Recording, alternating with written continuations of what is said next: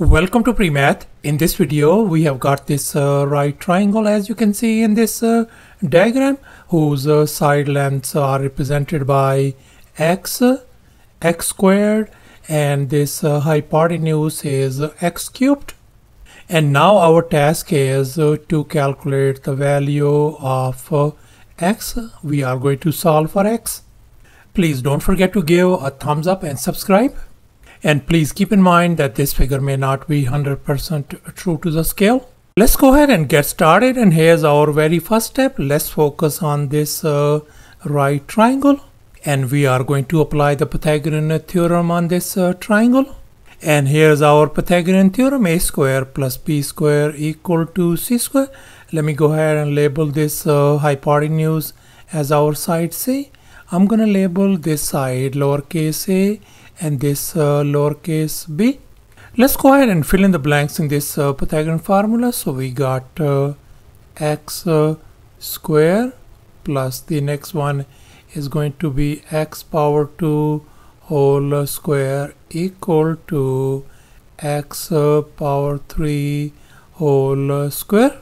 And now let's recall the power rule. According to this rule, if we have x power m and then power n, in other words we have nested exponents, then we can multiply out these nested exponents. So this is going to be x power m times n.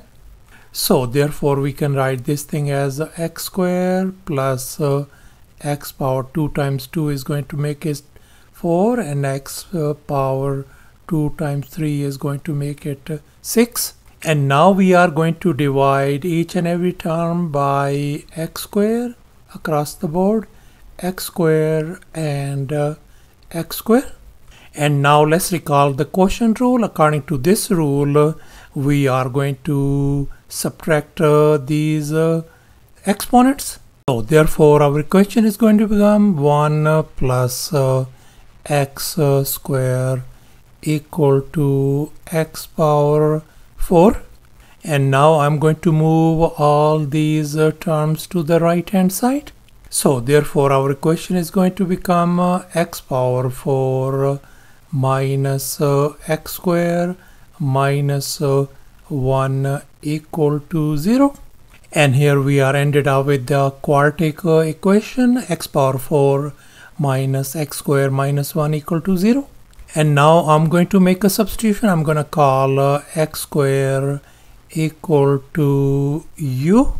So therefore this equation is going to become u square minus u minus 1 equal to 0. And now we can see we got this quadratic equation, and we are going to solve it by using the quadratic formula. And here's our quadratic formula that we will be using. And here our coefficients are a equals to 1, b equals to -1, and constant c equals to -1 as well. So let's go ahead and fill in the blanks in this quadratic formula. So therefore u is going to be equal to negative and -1 plus or minus square root of -1 whole square. -4 times a is 1, c is -1, all over 2 times 1. And now let's focus on this radicand. -1 square is going to be +1, negative and negative become +4. 1 plus 4 is going to give us 5. So therefore this whole radicand turns out to be 5. So therefore u is going to be equal to 1 plus or minus square root of 5 all over 2 times 1 is 2. And now let's recall u equal to x square. So therefore I'm going to replace this u by x square.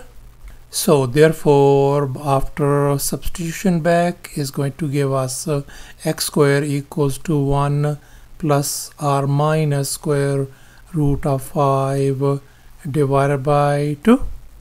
And now we are going to split these positive and negative signs. As you can see in this next step, the first one is with the positive sign and the second one with the negative sign. And now we can undo this square by taking a square root on both sides. Likewise, this square root over here and the square root on the right hand side as well.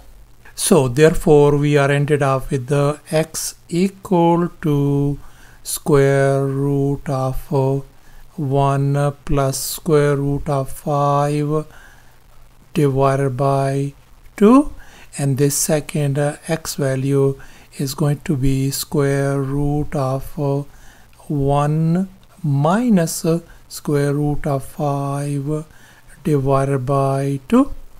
And now let's focus on this radicand inside this square root. And we can see that this radicand is a negative number. So therefore this is not going to be a real solution. So therefore we are going to reject this scenario, and we are going to accept this one, since this radicand is a positive number. So thus our x value turns out to be square root of 1 plus square root of 5 divided by 2. And now let's make an observation. Let's focus on this radicand 1 plus square root of 5 all over 2. And this special number 1 plus square root of 5 all over 2 is called the golden ratio. And the golden ratio is represented by phi. And this number is approximately equal to 1.618. So therefore if x value is square root of 1 plus square root of 5 all over 2, then x is going to be approximately equal to 1.272. So therefore after all the calculations and manipulations, our x value turns out to be square root of 1 plus square root of 5 all over 2, and this would be equal to approximately 1.272.